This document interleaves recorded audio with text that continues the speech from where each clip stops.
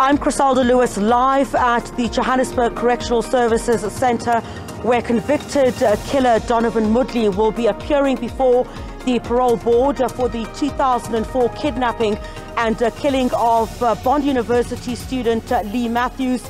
That, of course, convicted in 2005. The family of Lee Matthews has already arrived here. The hearing is expected to begin any minute now. We'll give you details shortly here on the program. Stay with us.